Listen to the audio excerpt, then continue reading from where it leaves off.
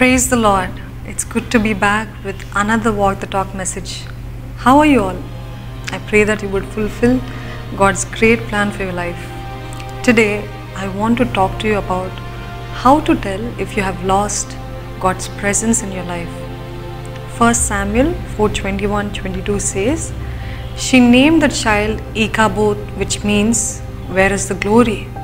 For she said, 'Israel's glory is gone.'"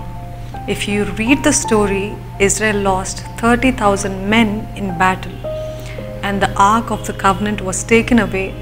Not only that, God departed from Israel. That's why they faced such a huge loss. First of all, we need to understand what is the presence of God.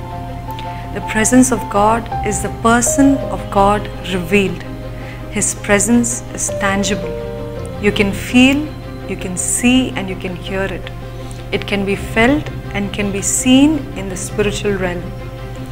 The presence is an atmosphere that envelops you.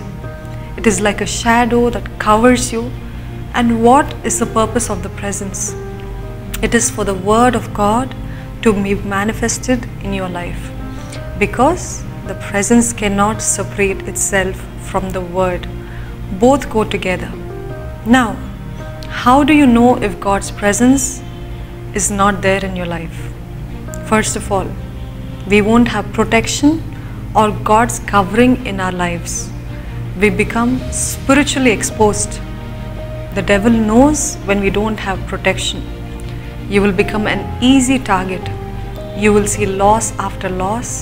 You will see attack after attack. 2. We become spiritually dry. Our lives will become monotonous, mechanical. Everything in our life will be the same. We sing the same songs, we say the same prayers.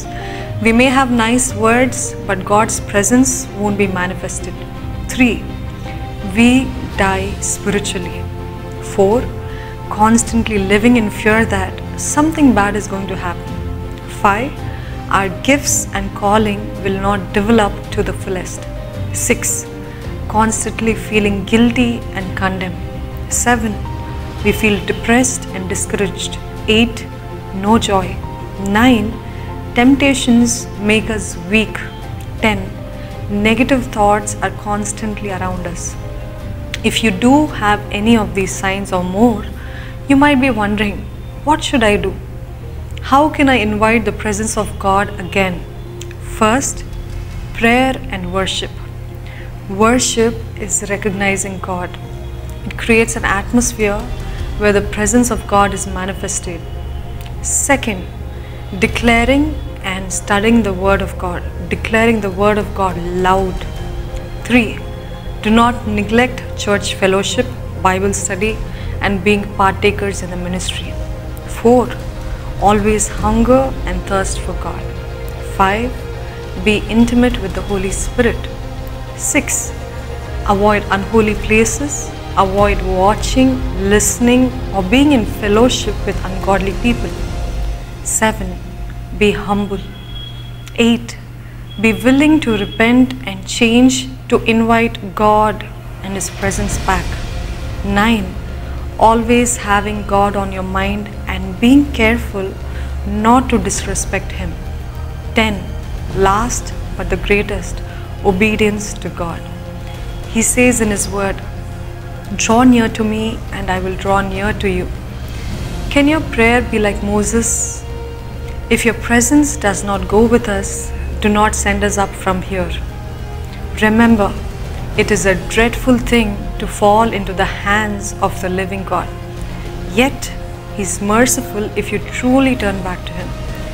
Make a decision today that no matter what happens, you will not go without His presence and leading in your life.